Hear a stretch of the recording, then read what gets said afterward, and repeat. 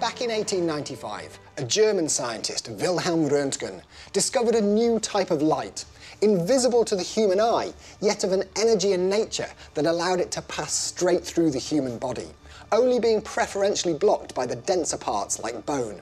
Shone onto a photographic plate, it gave extraordinary images like these. These mysterious rays that could pass through our flesh like light through glass became known as X-rays. Quite soon after their discovery, it was noted that just because most of the X-rays passed through living tissue, they didn't necessarily leave it unaffected. And within weeks, Victorian doctors were using X-rays to try and cure all sorts of ailments, including cancer. Taking photos like these uses a very small dose of X-rays. But it was found that if the dosage was thousands of times bigger, it could damage living tissue inside the body. Now, in here, I've got some real live cancer cells, growing and dividing as I speak.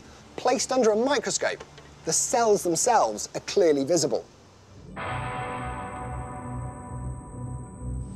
at the other end of this lab, they've got a source of high-energy radiation, like X-rays.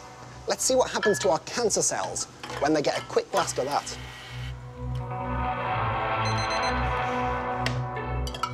The energy from the beams of radiation damages the DNA, shown here in red. This stops cells replicating or kills them outright. The use of high-energy radiation to attack cancerous growths is known as radiotherapy. But, as with most things in medicine, there's a lot more to take into account as you leave the lab with the intention of trying the process on real people.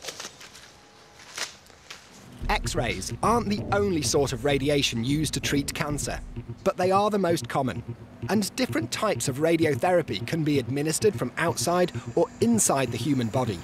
But whatever method is used, the big problem is that healthy cells are made from the same stuff as cancerous growths, so they can also suffer from intense radiation exposure.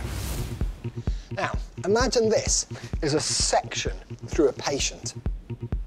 These bits here represent all the kind of healthy tissue that should be there, and this, it's been discovered through careful scanning, is a cancerous tumour. Now, with a further leap of the imagination, this is my X-ray gun, capable of firing a stream of highly energetic photons into the body. Firing a beam straight on like this not only heavily damages the cancerous tissue, but also the healthy areas in front of and behind it. But if we set the gun firing whilst it moves on a circular path centred around the cancer, let's see what happens. With this setup, any damage to the healthy tissue is spread out, whilst the cancer receives a concentrated dose. With actual radiotherapy, the doses are carefully split up over time. By giving smaller doses on different days, the body has a chance to repair the limited damage it's received.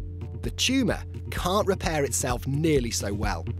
Now it's time to give the cancer another blast.